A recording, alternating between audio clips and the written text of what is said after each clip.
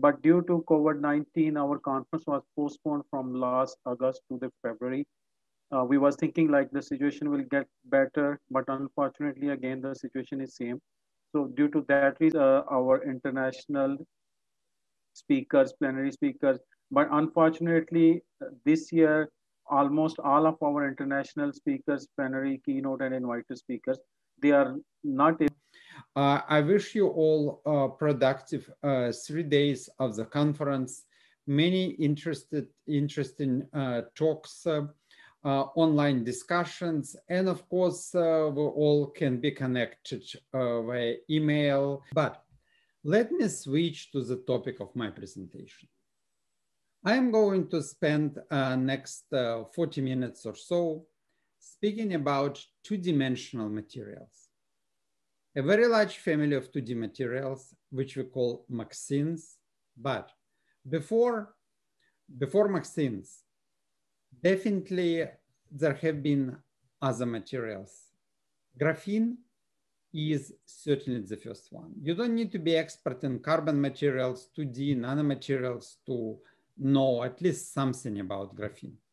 Discovery of exciting physics in graphene by Andrew Guy and Kostya Novoselov in 2004 led to increasing interest to many other two-dimensional materials which are available.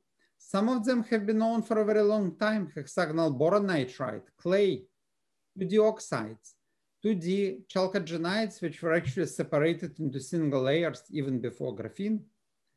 But a number of them were discovered later, produced from materials often which don't have two-dimensional, not two-dimensional, layered van der Waals bonded or weakly bonded precursors, like silicene, germanine, borofin, phosphorine.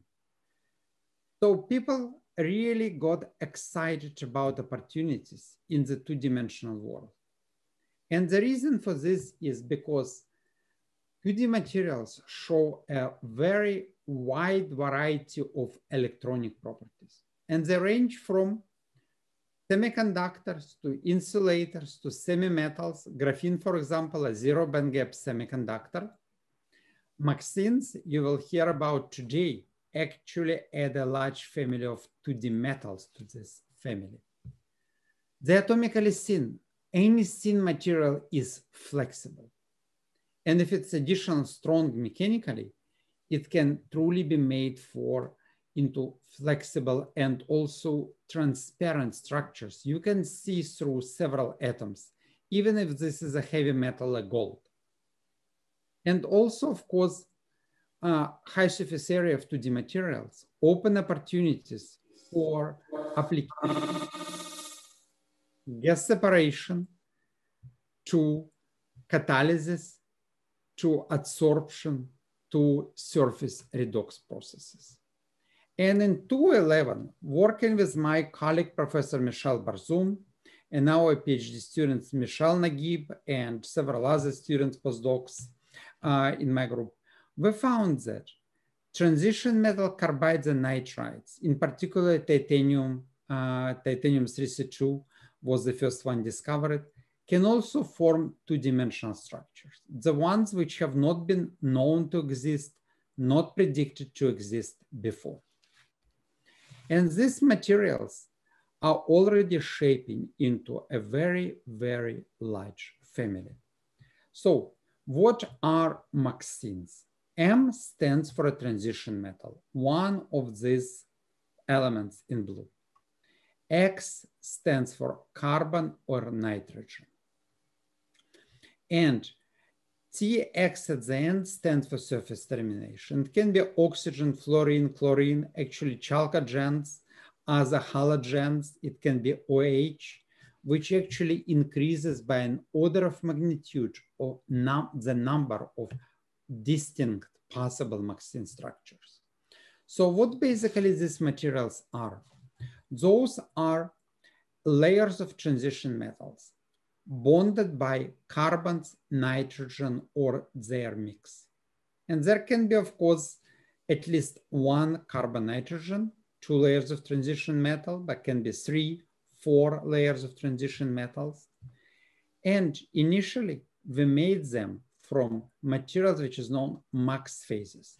Michel Barzoum is really the father of that field, developing them into materials. They were discovered by Novotny and others before that here, but he really studied them to make ceramics, making high temperature materials.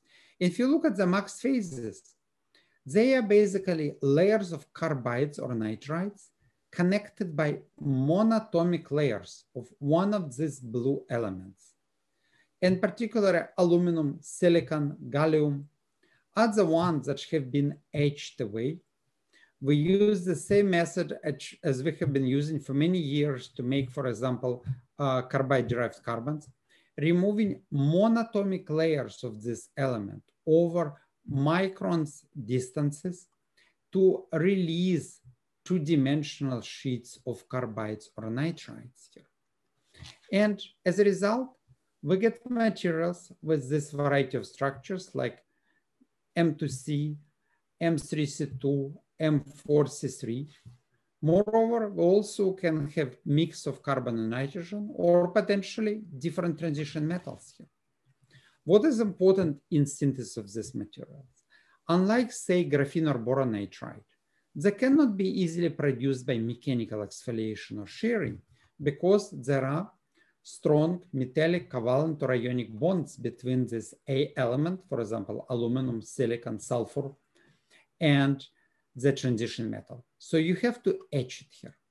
But when you etch it and remove the connecting layers, we replace strong bonds with weak van der Waals or hydrogen bonds between the terminated layers.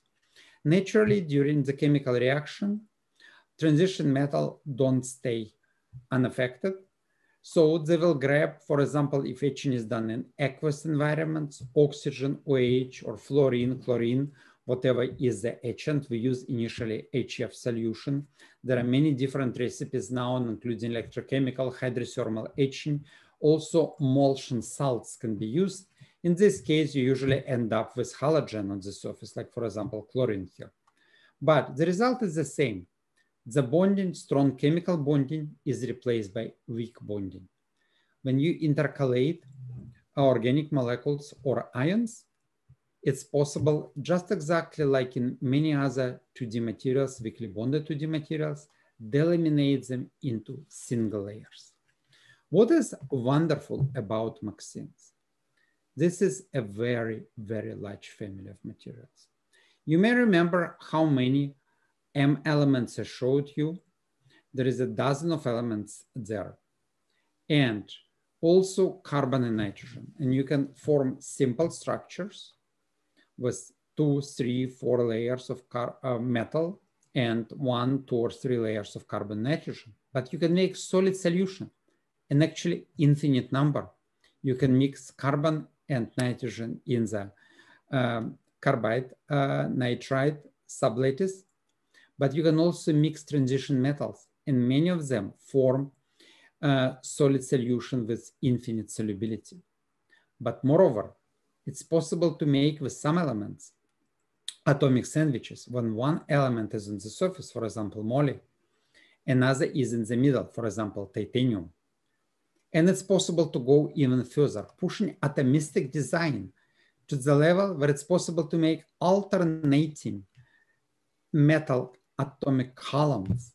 And even further, you can etch one of them, making materials which have like a missing rows of atoms, ordered divacancy MaxSynth. So those are in plane ordered, those are out of plane ordered. So we end up with more than 100 of stoichiometric structures. If you consider surface termination, this will be more than 1,000 of stoichiometric distinct structures. But with solid solution, the number is really infinite. Moreover, discoveries continue. Just like a year ago, it was published in January issue of ACS Nano, we showed that it's possible to make materials with 5 layers of transition metal, 4 layers of carbon, moly 4 VC4. And actually, There are quite a few materials like dichalcogenides with 3 layers of transition of elements. Oxides, others, they're usually thin. Go into distinct structures with 10 or more layers of atoms and all sheets are exactly the same is also truly unique for MXenes. So these materials have many interesting features, but what is also very important, the family keeps growing. Just in 2020, this new structure, or basically entire subfamily of materials, was added to MXenes. Michel Barzoum's group showed the possibility of etching of MXene using HF in organic solutions. General Lewis acidic etching from molten salt has been demonstrated by Qin Huang from NIMTE, from Ningbo. And this material showed very interesting electrochemical properties. And Dmitry Talapin from University of Chicago explored similar synthesis to show a very large variety of surface termination, unique, clean, pure surface terminations, and produce the first superconducting MXene. And the growth goes on and on. So basically, we have very large already, more than 30 stoichiometric compositions have been demonstrated. Couple of dozens of solid solutions have been published. And potentially, there is no limit to how many structures and composition you can create in this system. However, are they good for anything? Why would anyone bother to add more two-dimensional materials to the ones we have? There is a good reason for this. As I already mentioned, majority of 2D materials are poor conductors. Even graphene, which is praised, we know it's strongly dependent on stoichiometry. Eutectics with tin that have their melting point below room temperature. Now, in our work, we discovered somewhat serendipitously, or one might say by accident, because we were using gallium for some other research, that we could mix, for example, graphene oxide into liquid gallium and make these putty-like composites. We refer to this as gallium putty, or use this acronym here. So as I mentioned, our initial experiments were with graphene oxide, and we found by mixing by hand and then using various mechanical stirring devices that we could load up to about 1.8%, and above that loading level, the composite material would become too viscous to mix further in, further amounts of graphene oxide in. Now, if we used a ball mill, we could actually get up to about 8.08%. So I'll show this, well, I hope to show a video here, but it's not showing. In any case, what the video would have shown is that we could roll this around in our hand, something like putty. Ah, here it is.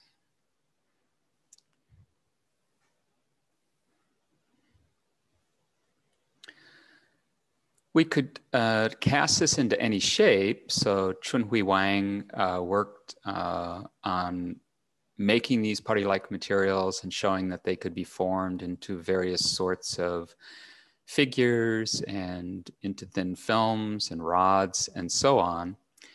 A very interesting thing is that when the material would solidify, it didn't really show the standard volume expansion that gallium has. Gallium is like water in that it has that unusual phase diagram in which the solid is actually less dense than the liquid, but the change in density of gallium when it solidifies can be problematic for certain applications. It's also, of course, scientifically interesting that we see this difference. Another thing is that gallium, as many of you are aware, like mercury and indium, amalgamates with almost all the metals, including at room temperature. Tungsten typically has to be heated a bit. But in our putty-like form, we can contact these metals and also many other surfaces and not have the gallium actually mixing with the substrate. And this is valuable for certain applications. So in the cross-section images that you're looking at here, where we created a cross-section and looked with scanning electron microscopy, we could actually find evidence of the dispersed graphene oxide platelets. Some are multi-layer, dispersed throughout the gallium. If we heat treated our putty-like mixture, we could end up with a gallium with reduced graphene oxide because of driving off the oxygen from the graphene oxide sheets. And we'd end up with that material allowing us to reform the putty. And then that putty would have a conductive platelet inside it. We could not, however, at least in this work, directly take reduced graphene oxide and mix it into gallium. So we took this somewhat circuitous route to first make this foam-like material, which involved evolution of carbon monoxide and carbon dioxide. And then we could reform the putty-like material and eliminate these voids. I wanted to mention a couple of applications that do look promising. We studied the electromagnetic interference shielding. We found that the shielding efficiency is very, very high for the RGO film. That is to say, the gallium putty with RGO filler, which is designated in this way here. And we could put that onto paper. We could put it onto RGO film. The coating itself could be studied if on a paper that has no EMI performance itself. And basic story is that for relatively thin films, we could get a very strong shielding effectiveness. It then occurred to us to try mixing in some other types of particles after our success with graphene oxide. And I had thought that mixing in diamond might be promising for making thermal interface materials. Often I'm wrong. In this case, it happened to work rather well. We could also mix in graphite particles and silicon carbide particles. And during the course of our studies, I won't have time to go into great detail, we learned that particle size and roughness influenced whether we could make the putty-like material or not. Now, there's a fairly extensive set of literature by, for example, these workers here, but others as well, showing that a thin skin of Ga2O3, gallium oxide, will form on gallium when contacting air. And so we did control experiments where we attempted to make our putty-like material in a glove box, and we were not successful. So that was one of the indications that oxygen, which we had suspected was very important, and that it is this gallium oxide skin through constantly mixing air during the mixing of the particles that is playing perhaps a critical role in allowing the particles to be mixed into the gallium. So the sort of cartoon picture is that if this gallium oxide skin can coat the particles either entirely or to some degree, we might be able to mix into 3D, not 2D. For layered structure, the interaction between different layers are very, very weak than one wires force. At that time, we didn't study any properties and applications of the 2H gold because the yield of the 2H gold is quite low. So fortunately, in 2015, we got the 4H gold. This gold is very, very unique. It's very, very long, and also the thickness is several nanometer, and the cross phase is different from the 2H, different from thermodynamic stable FCC phase. Based on high-resolution TM imaging and other technique measurements, we use this model to demonstrate the crisis structure, it is a ABCB, ABCB stacking. We call this a 4H structure. This is also one kind of hexagon structure, but different from the 2H and FCC. The important thing is here we can decide the 4H gold nanoribbon very, very pure. So we can use it for various application and property study. So normally, as a chemist or material scientist, if you can directly synthesize nanostructures with unconventional phase, that's great, right? You can scale up, but sometimes because the unconventional phase has high energy compared to thermodynamic stable phase, it's not quite stable.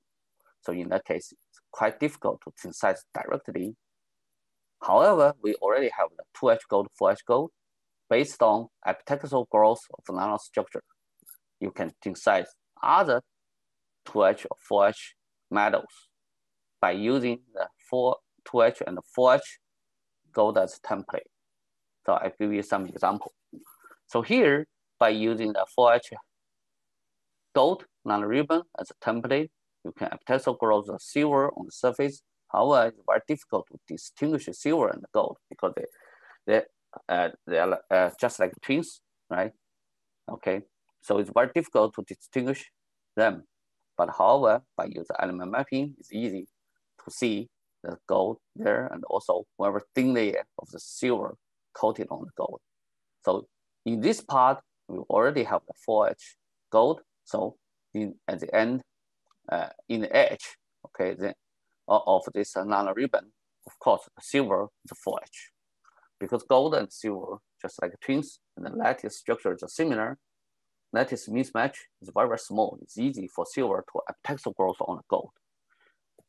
So if you change it to other element, for example, the PD, one kind of metals, so you can see, you can grow, of course, you can grow 4H PD, but structure is quite different. It's just like the island structure. We can also grow PT to get the unconventional phase, 4H phase, or even iridium and others, for example, rhodium, osmium, and ruthenium. So we can get the 4H phase of all noble metal nanostructures.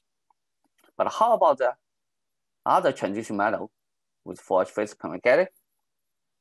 Fortunately, we also got this kind of the 4H phase for copper, because copper is quite common for catalyst for CO2 reduction. But until now, people studied the copper-based CO2 reduction, only focus on the morphology control, architecture control, and others. Nobody studied the crisis phase dependent CO2 reduction on copper catalyst. This is our goal. And later I will show some example for you. Not only single element can be epitaxial growth on the surface of the 4H gold to form the 4H unconventional phase. How about the alloy? So based on our previous result, we can coat the silver on the surface to get the 4H silver.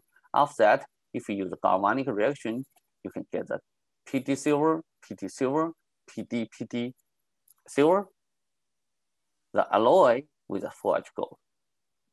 So for example, here, the PD silver, PT silver, 4H part is here, and also this PD silver 4H FCC structure shows better catalytic compared to the PD black. PD black is FCC structure, right? So it means 4H structure might have applications for the HER compared to normal PD black. It shows better performance, right? These are 3 elements with a 4H structure, okay? So how about the other materials? For example, magnetic materials, cobalt or nickel. Can we get the unconventional phase? So recently, we published a paper and demonstrate the growth of the cobalt on the surface of a 4H gold. So here we call this a quasi-epitaxial growth. I will show it later. So here shows you some high uniform nanobranchial structure of the cobalt grows on this 4H gold. They form the core structure, right? So based on high resolution TEM image, we can see they followed this kind of the epitaxial growth, but not completely. So we call this quasi-epitaxial growth because based on the structure, okay, we can see the 6th length of the gold is similar to the 8th length of the cobalt atoms. So in that case, if you want to epitaxial growth, you have the inset part here, okay? So we can use this model to see it more clearly. So here, the 6th gold will be linked to the 6th cobalt, but after that, one cobalt layer will be inset here to match the length equal.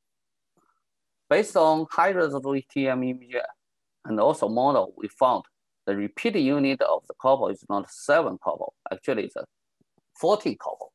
So this highest, the largest the cobalt unit, we call the 14H. Yeah. On silicon carbide.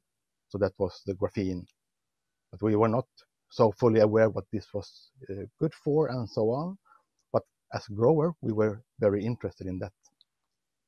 And then we continued the studies and had a diploma thesis in 2008 and so on. And then 2010, it was demonstrated a very nice result of using this material. So together with other researchers, they presented a quantum resistant standard or results towards a quantum resistant standard using epitaxial graphene.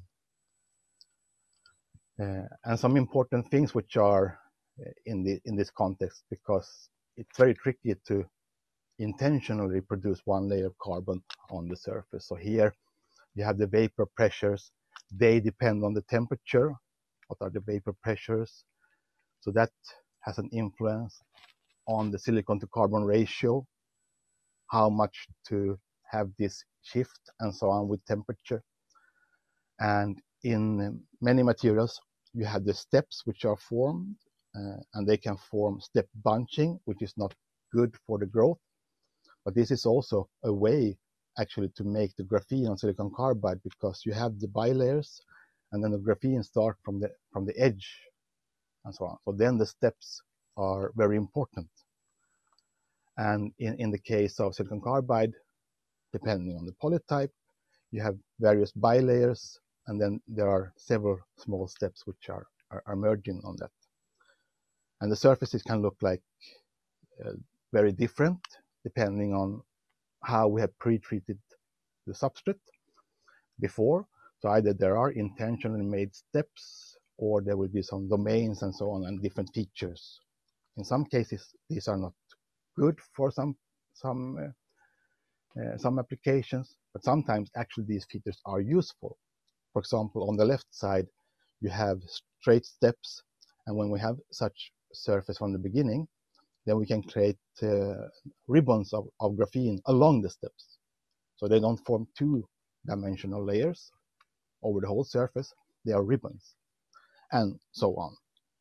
So from a research point of view, this is very exciting. And in silicon carbide, when you do silicon and carbon atom, you can stack them in different ways. You have the hexagonal ones, the 6H silicon carbide, the 4H silicon carbide, but also the cubic silicon carbide, which is very difficult to grow because it's metastable. But they have some different stacking sequences and some difference in properties. So when actually doing graphene on these surfaces, the behavior are different. If we use similar conditions, there will be different behaviors. And sometimes we need to modify the process for a certain polytype and so on. But there are some very interesting features happening just due to the nature of the different polytypes. And this we did in the research. So the leading professor in the graphene in our group, Professor Ruzica Yakimova, and we had many collaborations and more collaborations. And then actually, when we made samples for free for the research, then it became so much interest that we did not know what to do with this. So then we actually started the company So this became the second inspiration for creating utilization from the research findings. So we were able to sell material, but there is no application. Materials that, because they're so thin, the short channel effects are reduced in these devices. So they're suitable for scaling down devices and realizing nanoscale devices. Also, photodetectors made of these 2D TMDCs show extremely high photoresponsivity and quantum efficiencies. This is because of the photogating effects from ambient defect, which are quite dominant for the 2D materials. Besides electronics and optoelectronic devices, 2D TMDCs are also widely studied as an electrode materials in batteries and catalysts. One unique thing about 2D materials is that they're ideally dangling bond-free, meaning that they can be easily attached by weak van der Waals forces and create clean and atomically sharp interface in 2D heterostructures. As you can see in the LEGO image, van der Waals materials can be easily attached or detached using transfer and alignment processes. So using various van der Waals materials and using their fundamental band gaps and transport properties, one can design various heterojunctions and devices with varying device performances. Also, recently, as you can see in the bottom image, right image here, 2D materials can stack with different stacking angles to show that at a certain stacking angle, interesting properties such as superconductivity or unique interlayer or hybridized exciton's can be found.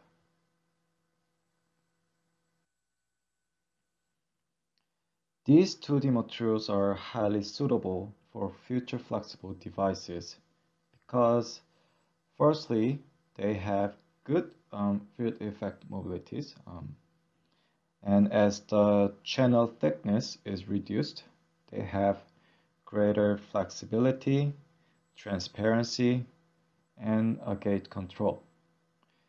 And as you can see in the right image here, the strain limit of 2D materials are far greater than the strain limit of conventional bulk semiconductors such as 3-5 semiconductors or silicon.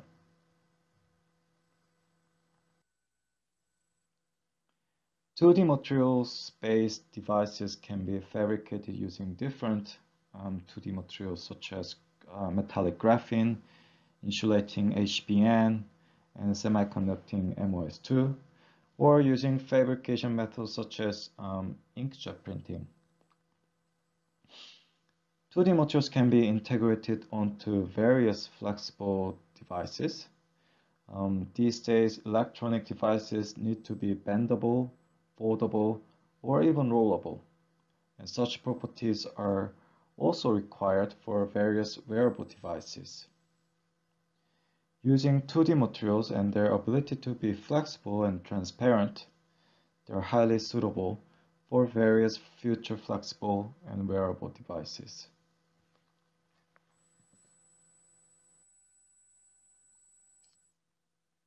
From here, I'll discuss our CVD method for realizing large-size TMDC monolayers and their heterostructures.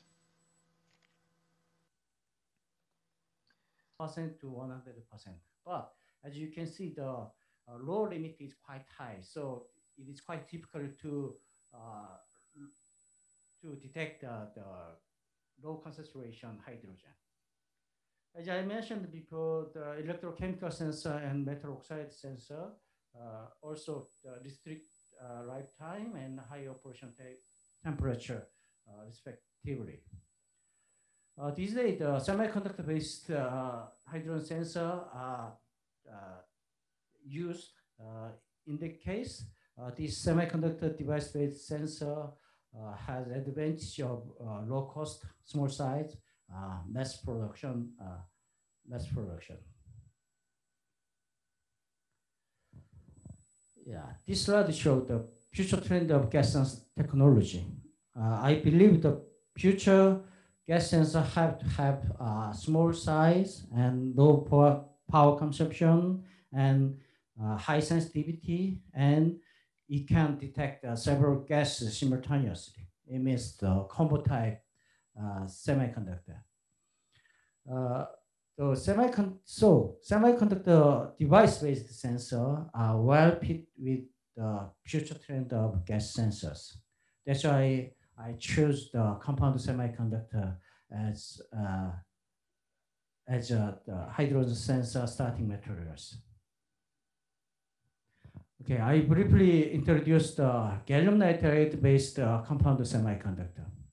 Compound semiconductor is a semiconductor composed of 2 or more elements, like gallium nitride, gallium arsenide, and silicon carbide, etc.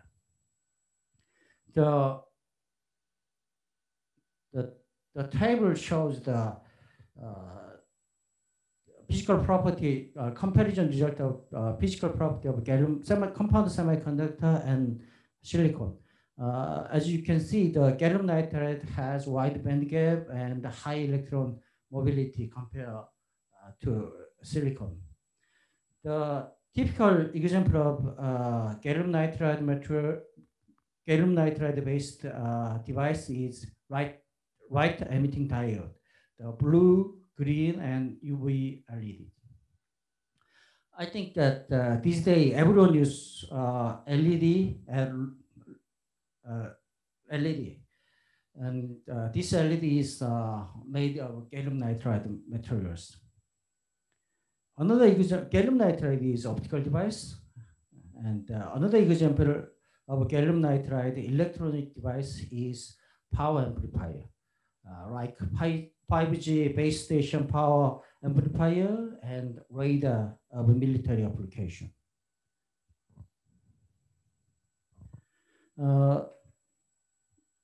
This slide explains why aluminum gallium nitride and gallium nitride heterostructure is important.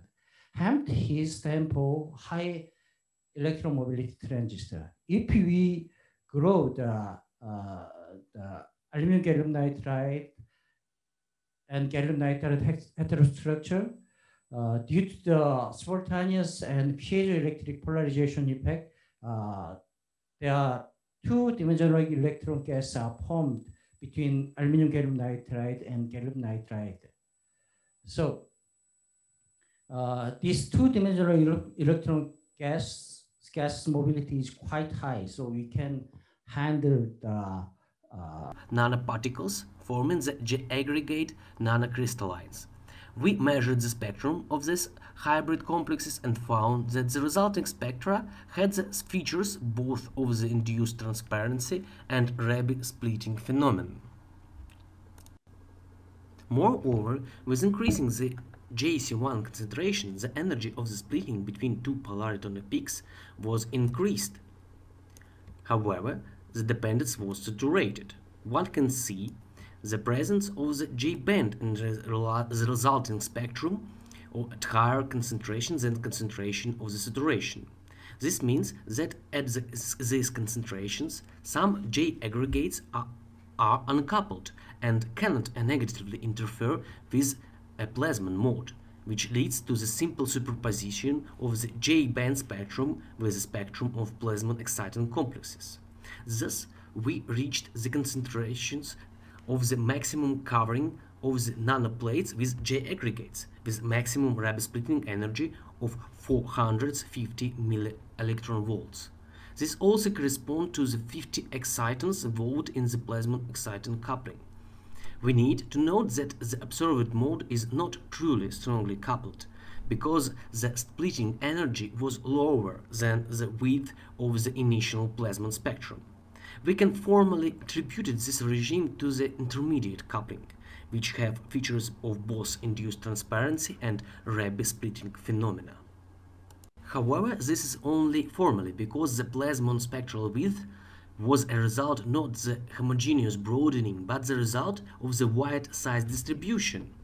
If we calculate the spectrum of the system of individual silver nanoplate coupled with J aggregates shell, we will see how the coupling was realized for nanoparticles of different size. The lower spectrum corresponds to the smaller nanoplates, and upper spectrum corresponds to the bigger nanoplate in the distribution. One can see the pure anti-crossing behavior which corresponds to the strong coupling regime.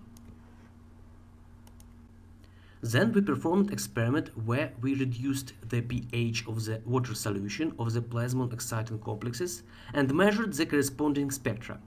One can see that the reducing of the pH strongly affected the plasmon exciton spectrum.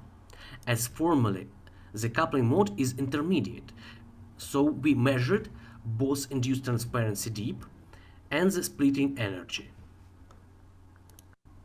Top right graph shows that the reduction of pH led to a decrease of the Rabe splitting energy from approximately 450 millielectron volts at the pH range from 8 to 11 to about 200 millielectron volts at pH of 2.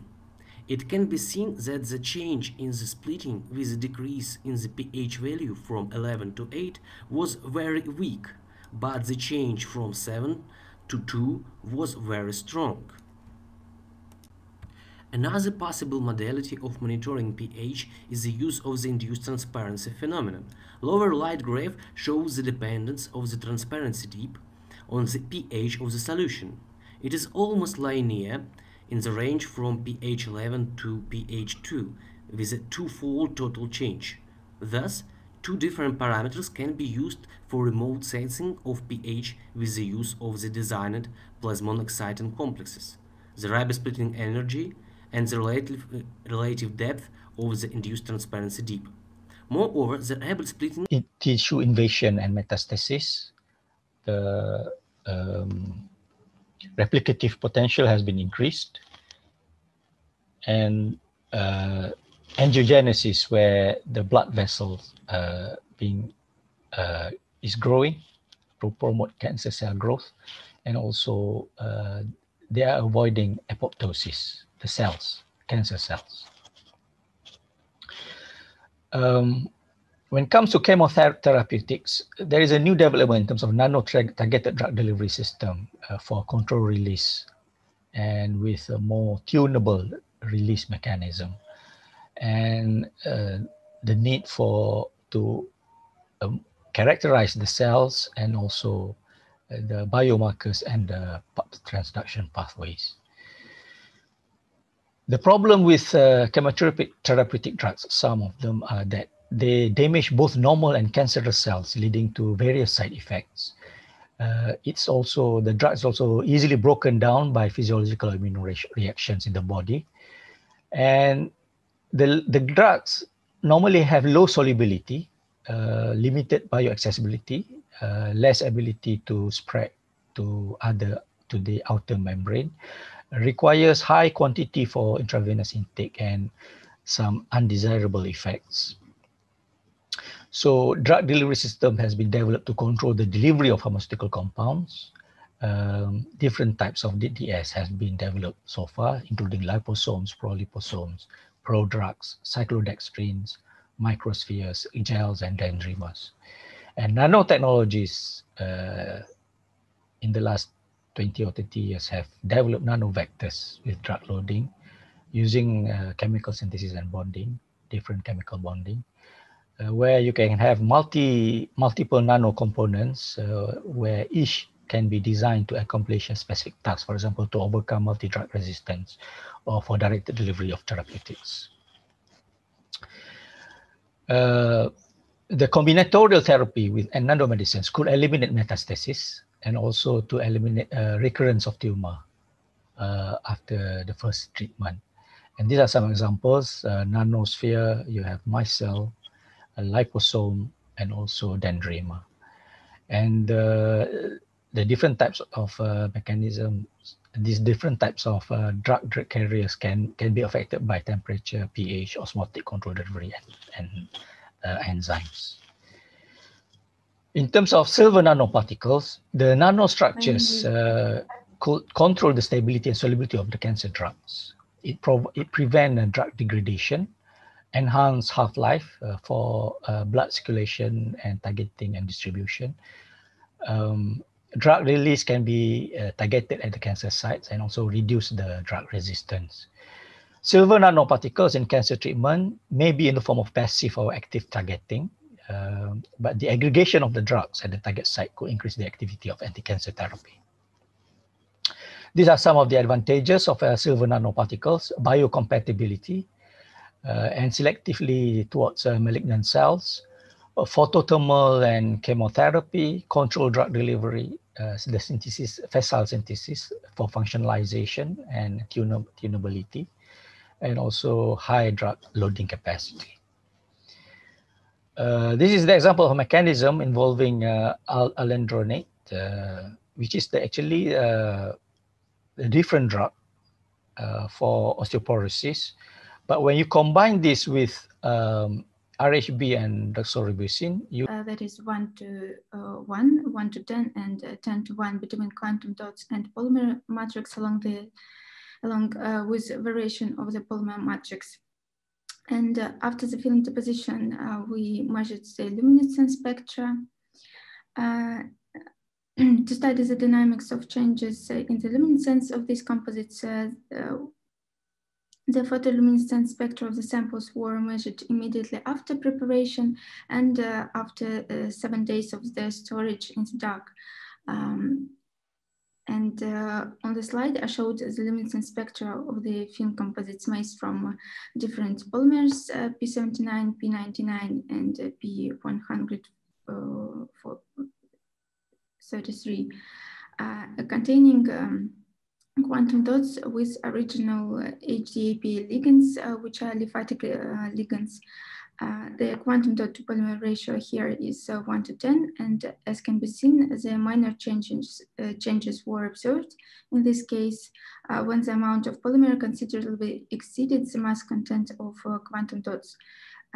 It can be assumed that in the case of relatively low quantum dot content in the composite, the probability of quantum dot aggregation was low, which led to a more uniform distribution and better separation of nanoparticles over the volume of the sample. However, the photoluminescence spectrum of the obtained composites was strongly shifted towards the blue region. When the amount of polymers was approximately equal to quantum dots, slight changes in the line shapes began to appear after a week of storage in the dark. And the increase of quantum dot to polymer ratio tenfold led to almost complete disappearance of the polymer luminescence relatively to quantum dot due to the large quantitative advantage of nanoparticles. Which leads to an increase in the luminescence signal as well as to a high probability of non-radiative transfer of excitation from the polymer to quantum dots. The increase, analysis of the emission color coordinates of the composite films showed that the quantum dot P99 composite film with quantum dot to polymer mass ratio of 1 to 10 was the closest to the absolutely white point, which is D65 on the slide, which corresponds to the emission of a standard daylight source established by the International Commission of Illumination. We suppose that the effect of time-dependent deterioration of quantum dot to polymer composites was caused by better compatibility of the original aliphatic ligands of the quantum dots with the polymer matrix. Indeed, this incompatibility could lead to severe aggregation of quantum dots in the composite, leading to photoluminescence quenching and non-uniform energy to charge transfer at the polymer quantum dot interface. Moreover, the large differences in the chemical structure of the polymer matrix and quantum dot organic ligands could lead to time-dependent reorganization of the component in the bulk composite, leading to phase segregation, which would further alter the composite luminescence properties. And therefore, the next step was the quantum dot surface ligand variation. In order to study the effect of quantum dot ligands on the luminescent properties of the composites, the initial ligands HDAPA were replaced with ligand structure resembling the used polyfluorines, such called as nihexoside. Alpha phase. So to convert its alpha phase to beta phase, we normally need some amount of energy to overcome the steric effect of fluoride groups on the one side of the carbon chain. So there are many strategies has been applied to achieve the beta phase, like electrospinning, in which we need high voltage, and the mechanical mixing of fillers with the PVDF. But these techniques have some limitation, like we need a matte transfer for case of electrospinning, and we need high voltage, which is some kind of energy wastage at the industrial scale. And the second thing, in case of the mechanical mixing, the fillers cannot be easily dispersed in the polymeric solution because of its high viscosity. And also the reaction time is very long, so it is time consuming technique. So considering this limitation, I am going to here introduce a strategy to improve to remove the limitations of the previous strategies. And also I am going to get the good dispersion in the one step reaction by adding the RGO as filler in PVDF. So what are the benefits of my strategy here? In which I will add fillers by in situ addition. Is a no matte transfer needed for this one, and also it enhance the interfacial interaction, and also homogeneous filler dispersion can be achieved by this method. So this is the main mechanism how it will work. This is the structure of RGO, chemical structure of RGO, and it has OH group on its surface.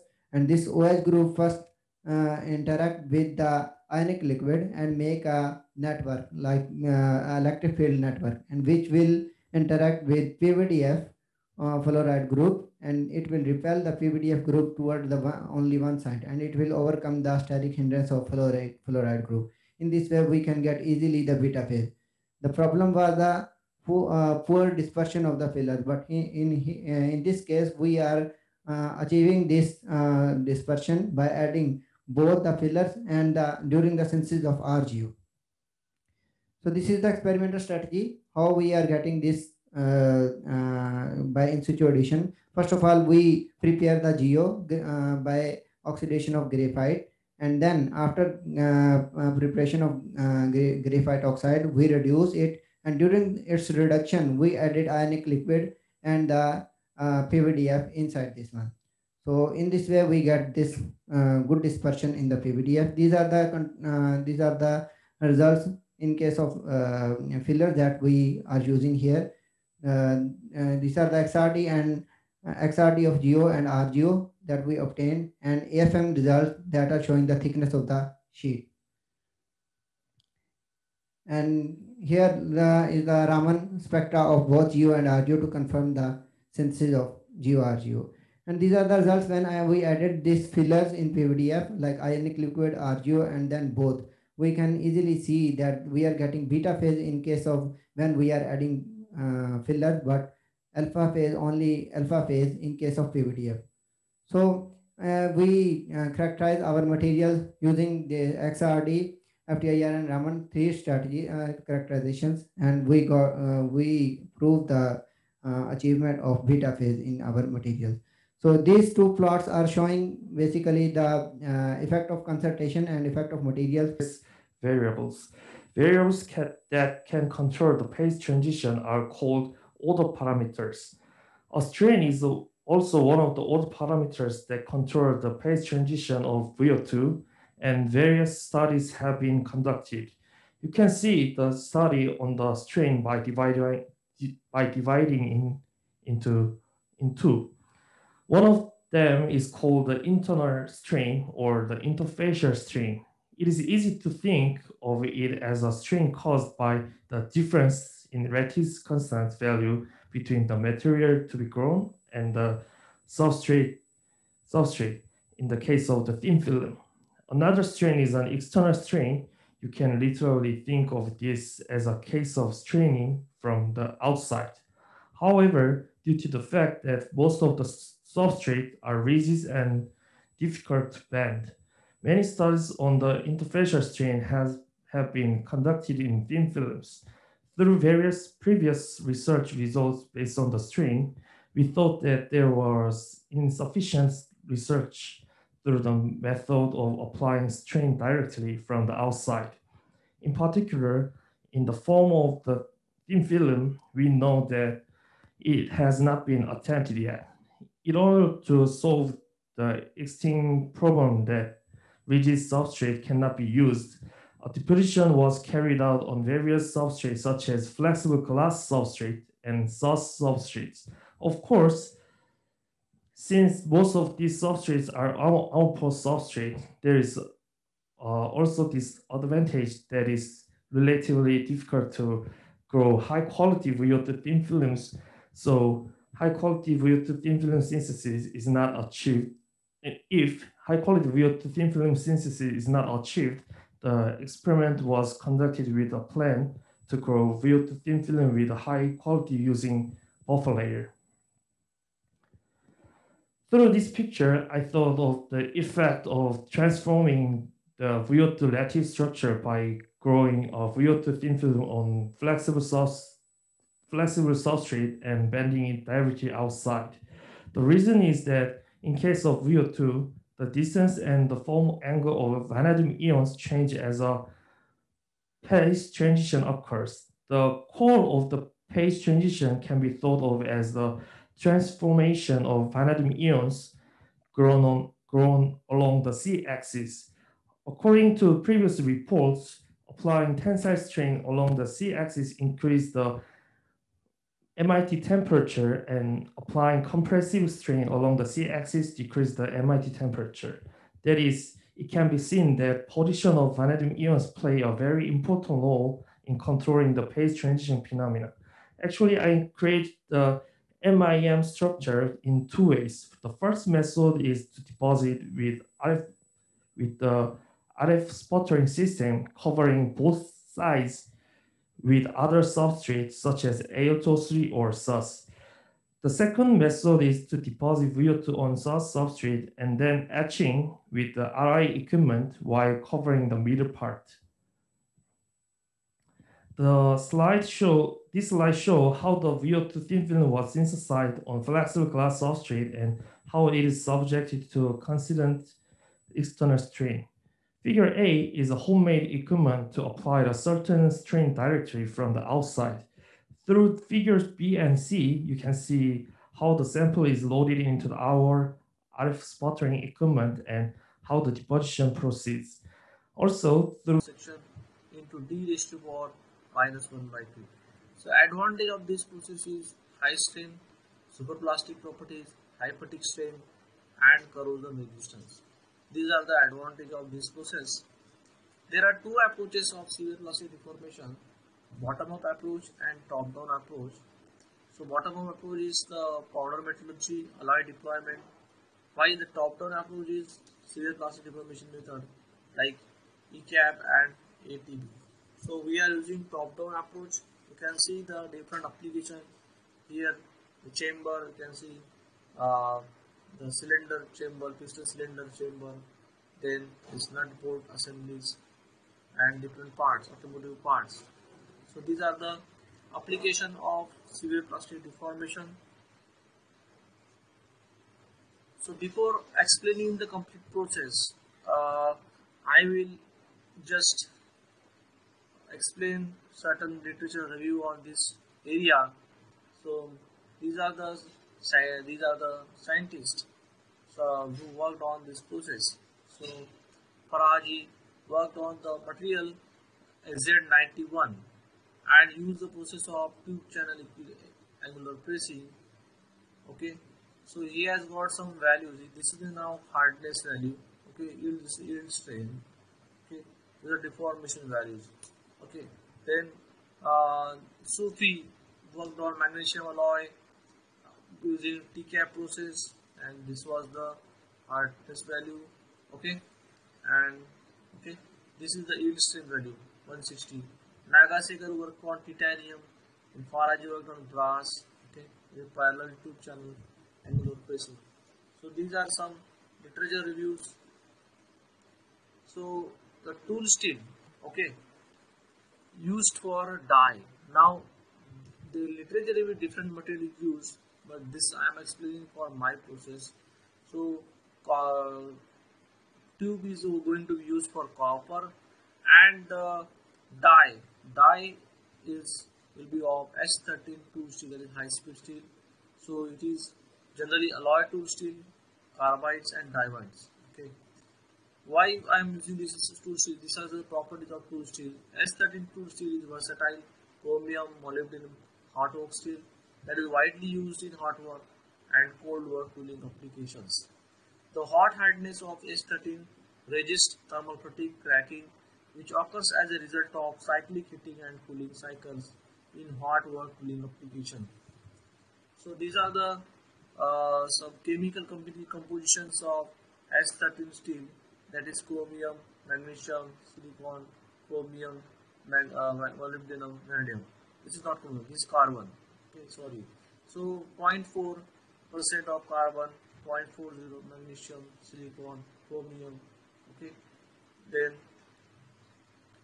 then so before going to how I perform the experiment and numerical analysis, I will explain what it is step by step. Okay, so these are the process. Okay, basically this is the model which I made using modeling software, that is SolidWorks. Here you can see this is a tube, copper tube, and this is a die, blue color die, and this is a chamber, and this is the mandrel. Okay, so tube is used is of 1 inch. Now you can see here this tube is passed through this die, is passing through a die, and when it is passed and fails, improve coating formulations and evaluate the performance of the coating foam and its resistance mechanism. Part 2. Experimental section.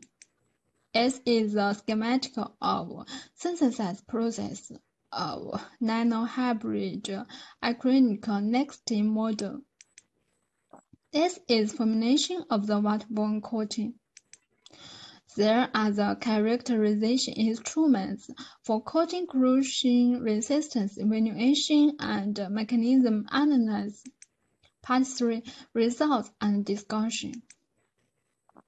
For the characterization of inorganic nanohydride acrylic resin, IR analysis was selected to prove that resin Nextix was successfully synthesized. Based on the characterization of resin preparation coating and the coating film formation process, it can be seen that the coating has more hydrogen bonds formed by DAM and AGH than the resin, and the cross-linking bonds formed by the coating help to increase the cross-linking density of the coating foam. The coating has no chemical bonds change, indicating that the coating foam is formed by an acrylic self-cross-linking system, and the cross-linking and curing can be completed within 72 hours. Characterization of the resin-next particle structure. Combined with the monomer and synthesis mechanism of resin, we proposed the model of a single net particle and roughly calculated the percentage of the branch chain free in the aqueous solution to entire single chain combined with the diffusion and entanglement theory of molecular chains in condensed matter physics, occupied by water volatilization in film formation. The branch chains diffuse and entangle each other under the action of driving force to increase the cross-linking density of the coating film. The unentanglement is very difficult, so that a coating film with hyper cross-linking density can be formed and maintain relative stable mechanical properties. Based on the synthesis principle, coating formation and macro characterization of emulsion, we assumed the film formation mechanism of coating. When the coating is wedged and spread on substrate, a cylindrical oxygen bonds gifted with inorganic nanoparticles formed hydrogen bonds with the metal substrate and produce water. With the volatilization of water, the hydrogen bonds are fairly bonded. The molecular chain in the electrical particles diffuse each other's entanglement. The water-diffused cross-linking network requires a non-period of relaxing and rearrangement to form a form with stable mechanical properties. A coating film achieves the best mechanical properties and maintains a relative stable state. Their crushing resistance and mechanism of the complete field formed by waterborne coating has been extensively studied, but there is little research about the initial film formation and accelerate aging the film. We have supplemented this part of research data.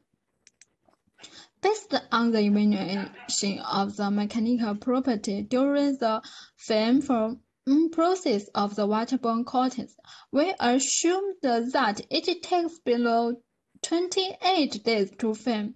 The electron chemical method is used to evaluate the electron chemical crushing resistance of the coating film. We will no longer carry out the specific result analysis process. The results showed that the film curing 1 day obtained a good crushing resistance.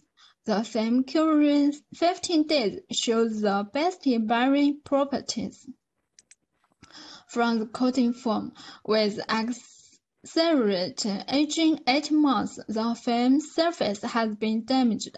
As long as the thickness of a coating is true now, about 70 microns, the coating exhibits good resistance and charge transfer resistance after being immersed in 3.5 opacity sodium chloride solution for 154 hours, and exhibits strong resistance to electron. And then, after 8 months of accelerated aging, to now, the 70 micron thickness of the coating film is further pasted in natural salt spray test box for 1,000 hours. The sample was characterized by SM and EDS respectively to describe the cross-linking morphological and element distribution of coating film. The surface of the coating is honeycomb, which has been crushed and destroyed by the corrosive electron, but the coating near the interface of the substrate remains unchanged. The EDS distribution shows that there is no distribution of chlorine and a small amount of iron in this part, and the coating at the interface is intact. It protects the substrate from conclusion. Is used for DC magnetron sputtering device. Titanium coating is one way to improve the abrasion resistance of a material surface undergoing contact motion. Surface coating technology using a titanium thin film with high strength, corrosion resistance, and excellent mechanical properties are widely used to increase abrasion resistance and protect internal materials from external environment. Table 1 is chemical composition of the aluminum 7075T7351.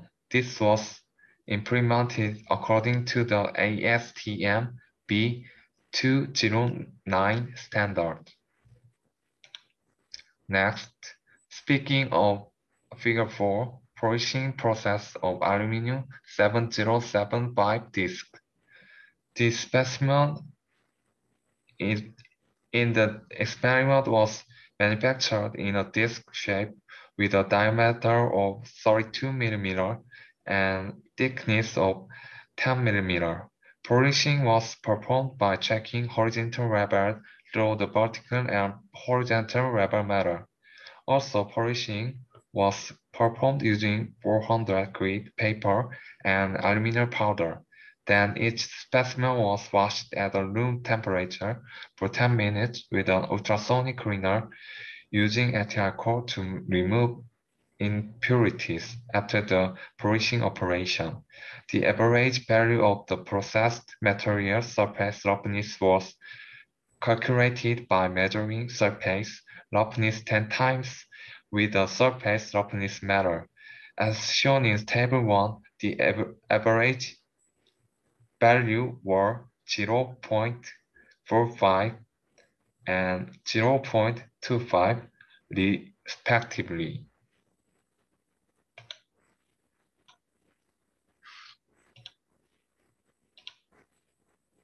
Next,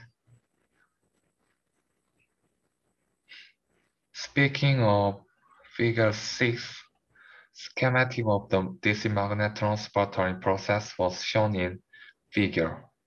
At this time, the gas atom's kinetic energy increased, and its reactivity and density also increased. Argon ions in the plasma are accelerated towards the cathode via large electronic potential difference, and they collide with the surface of the target. An experiment was first conducted by introducing the electric power intensity of plasma and deposition time as variable to find optimum condition for abrasion resistance of titanium thin film. Table 2 was during the deposition. Working pressure was set to 2 times 10 to the power of the -6 torr. Pressure gas was argon. DC power was 100 watt and 300 watt, and deposition time was 30 minutes and 19 minutes, and detailed deposition conditions were shown in table 2.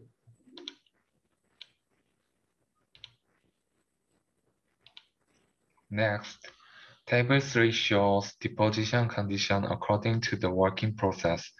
The titanium thin film sputtering experiment was conducted under 2 surface roughness conditions of polish with 400 grit sandpaper and aluminum powder by setting 100 watt and 300 watt and 30 minutes and 19 minutes for deposition time respectively. Next, figure 7 was performed using a PD102 type abrasion tester, where test conditions of titanium thin film were shown in table 4. The materials used in the test was zirconia bore with a diameter 12.7 mm and a hardness of 1400 HB.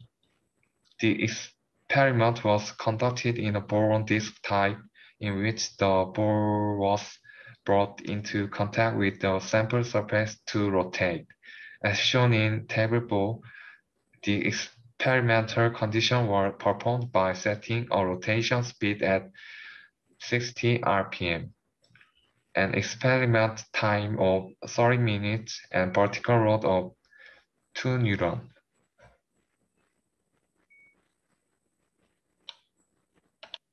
Next.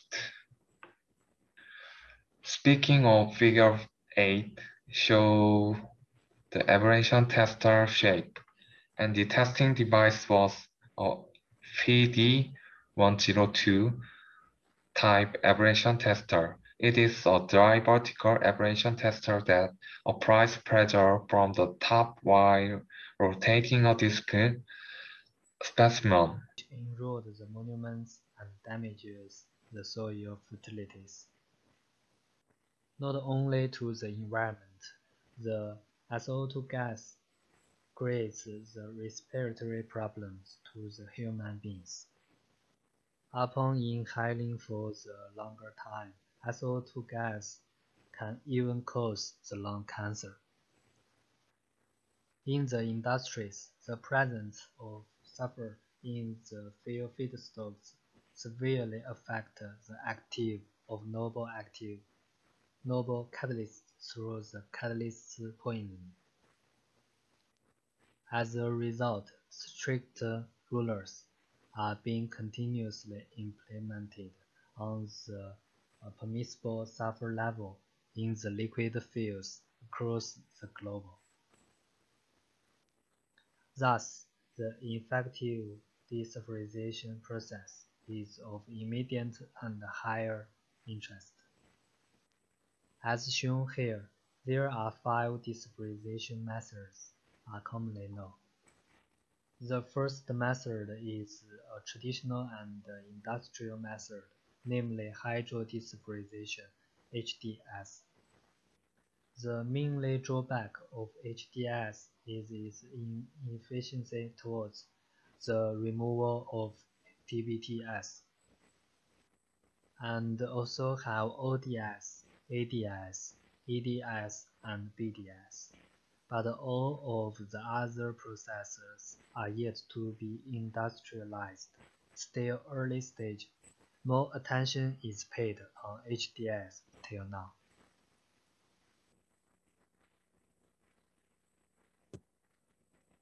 Regarding the design and preparation of catalyst, first of all, the traditional hydrodesulfurization catalyst has the following shortcomings: unsolidated sulfidation, more inactive phases, poor dispersion of active phases, big slab size, and less edge size. So in this study, we have used SP15 as a support to influence the structure and the dispersion of active phases via hydrothermal synthesis. The influence of metal precursor on the properties of active phase is also studied. The specific preparation method is shown in the figure below.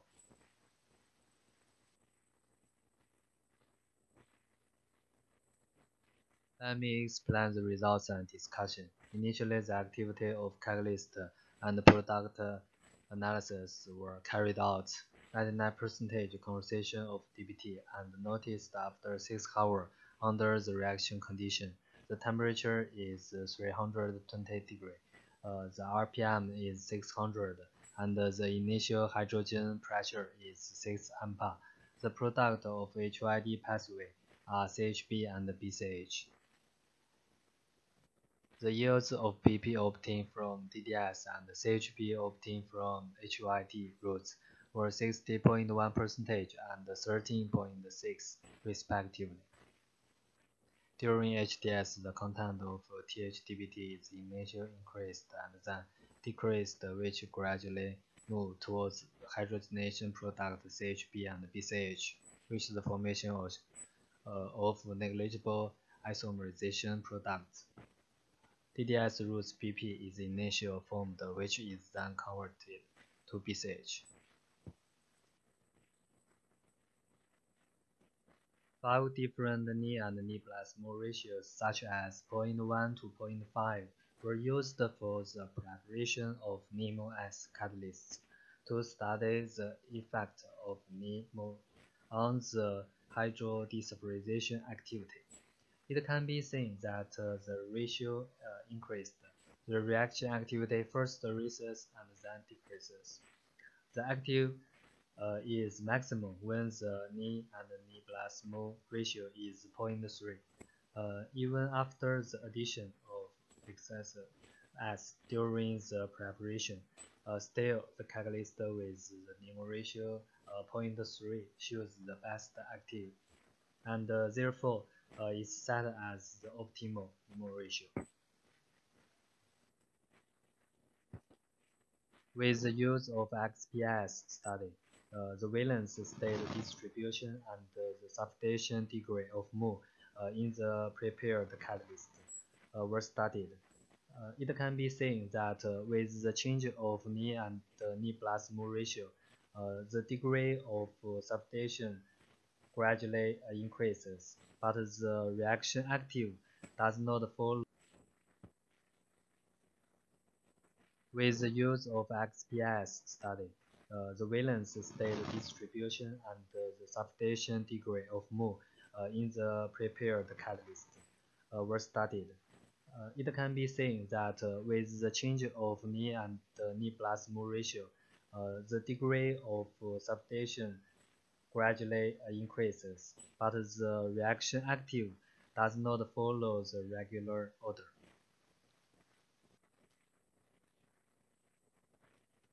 Catalyst supported on alumina in presence of hydrogen under high temperature and pressure. You can see this is the chemical reaction involved in the hydrodesulfurization. During the reaction, the sulfur from the liquid fuels are eliminated from the liquid fuels with the removal of hydrogen sulfide, and the corresponding hydrocarbons are formed. And let me explain the problems in HDS. You can know that the hydrodesulfurization is the only method operative in the industries, but it has a lot of problems.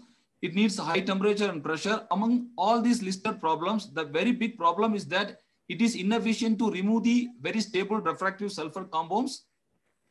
And this is the order of hydrodesulfurization performance during the removal of different sulfur compounds. And you can see that the refractory sulfur compounds, especially the dibenzothiophene and the substituted dibenzothiophene, they are very stable and their removal is very difficult by hydrodesulfurization. As a result of the difficulties in the removal of refractive sulfur compounds by hydrodesulfurization, it is very difficult to imagine the formation of sulfur-free fuels with the HDS. So we need to look for the alternative choice other than hydrodesulfurization. In the literature, these are the three methods reportedly repeated in the for the desulfurization, and all these methods are very good at removing the refractory sulfur compounds, and these all method can operative under ambient conditions. But the problem is that if these are all good, then what to choose? And among these three methods, the oxidative desulfurization looks the best method because the formed oxidized from a product shown here can be easily removed by using simply the solvent, which has the more polarity than the fuel. You can see that this is the extraction assisted oxidative desulfurization. Mostly acetonitrile is used in the literature as the extractant to remove the oxidized sulfur compounds from the fuel.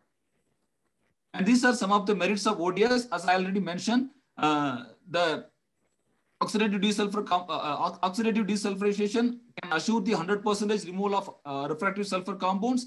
The formed oxidized compounds can be easily separated by using the extractant, and very advantageously, the oxidative desulfurization process has a wide range of catalysts and oxidants. And polyoxometalase as ODS catalyst. The polyoxometalase are the very good ODS catalysts because they are very attractive oxidation catalysts due to these following processes. And But the problem is that the polyoxymetalates are generally homogeneous catalysts, so it's very difficult to industrialize them. So we need to make them heterogeneous to make them industrialized. And these are some of the methods used for heterogenizing the polyoxymetalate catalyst. Among the polyoxymetalate family, octomolybdate is a very known family because of these 8 isomers, and importantly, the alpha and beta isomers can be easily synthesized under aqueous conditions. And among alpha and beta isomers, beta isomer is the best catalyst, and it is well known as already as the oxidation for sulfide compounds. You can see this is the structure of beta isomer. And as I already mentioned, the polyoxymetalates are generally homogeneous catalysts. And in the case of making heterogeneous octomolybdates, we need to look for the expensive organic cations. Otherwise, we need to have the solid support where the octomolybdates can be dispersed. But the first method is expensive. The second method needs the multiple steps, and also it often occurs in poor dispersion. So we need to look for the straightforward generation of octomolybdates over the solid supports. But this type of process is rare in the literature, and if it is possible, and that can give the better dispersion of polyoxymetalates. And upon looking at the literature, the study by Novak et al., we know that the ammonium heptamolybdate at 180 degrees Celsius can lead to the evolution of octomolybdates under at the pH value 3 to 1.5. And they have studied this evolution of octomolybdates with the use of Raman spectroscopy, and by taking, and also moreover, the tin oxide is a very good material because of its oxygen deficient N-type semiconductor properties. And moreover, this can be a wonderful catalytic support because it also can be a mild oxidation catalyst due to its multiple oxidation states. So by taking this tin oxide and by observing the reaction conditions reported by Novak et al., we combined these two reports, and we formed the highly dispersed octomolybdates on the surface of tin oxide by using the hydrothermal. This is the hydrothermal synthesis of the highly dispersed octomolybdates on the surface of tin oxide. And by using this method, we have prepared 5 different molybdenum oxide catalysts to support. We have prepared 5 different MOX catalysts supported on tin oxide by varying the molybdenum percentage on tin oxide. And these percentage are theoretical values. And let me discuss about the characterization of the prepared catalyst. And the Raman spectroscopy is a very important characterization technique to study the characteristics of polyoxymetalates. And so we used the Raman spectroscopy, and you can see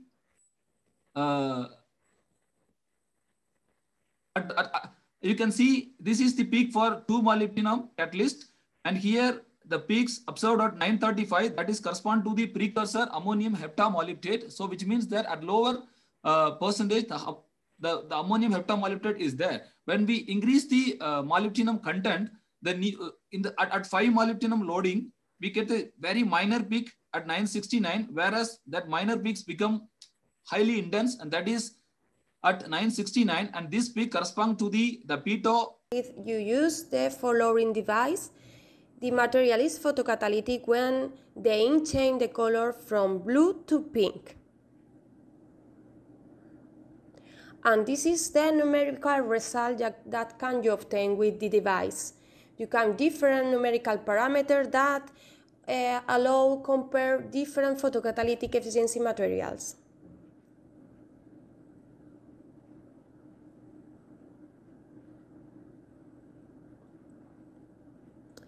The comparison of following device and conventional technique. Following device is a portable equipment. You can measure in situ condition. Is non-destructive measurement. Is fast, cheap,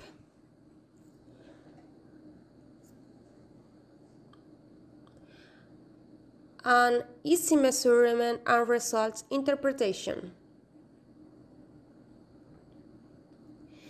This is some of preliminary tests.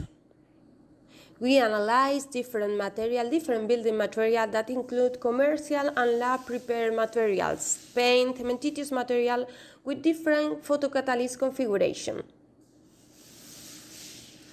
First, we analyze this material with nitrogen oxide air purification test based on the ISO standard 22197.